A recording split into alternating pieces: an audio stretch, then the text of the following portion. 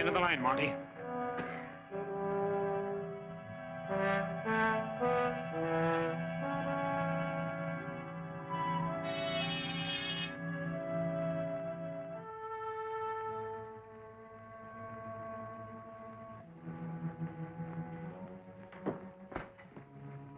Come in, Mr. Warren. The League of the New Order extends a cordial welcome to an honored guest. The League of the New Order? Yes, a group of men, all of them dishonored like yourself. But I'm not a criminal. I was convicted, yes, and sent to prison. But if the truth were known... The fact remains that you have been dishonored.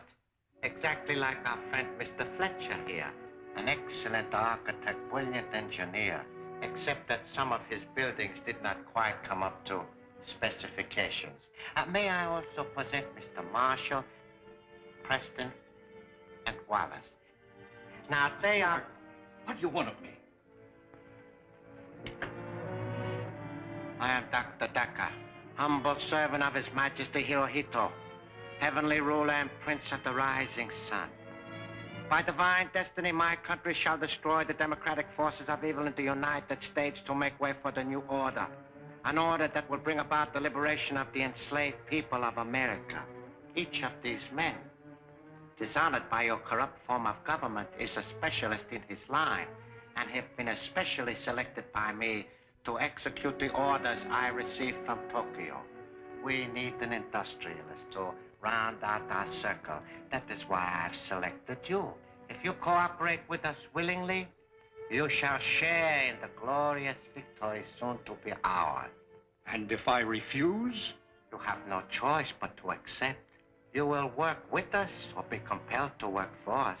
Therefore, it should be very plain to you that you should be willing to help serve my glorious emperor. Listen, Daka, for whatever your name is, I owe my allegiance to no country or order but my own. I'm an American first and always, and no amount of torture conceived by your twisted oriented brain will make me change my mind. But you are laboring under a great misapprehension. I do not believe in anything so barbaric as torture.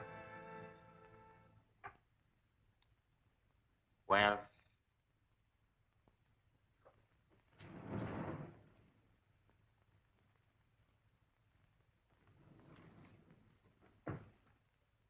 Bob!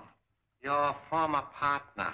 He was our first choice for the position you are about to assume.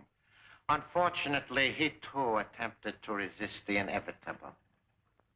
Bob, old man. Don't you know me? What have you done to him? Deprived him of his ability to think. I have converted him into a zombie.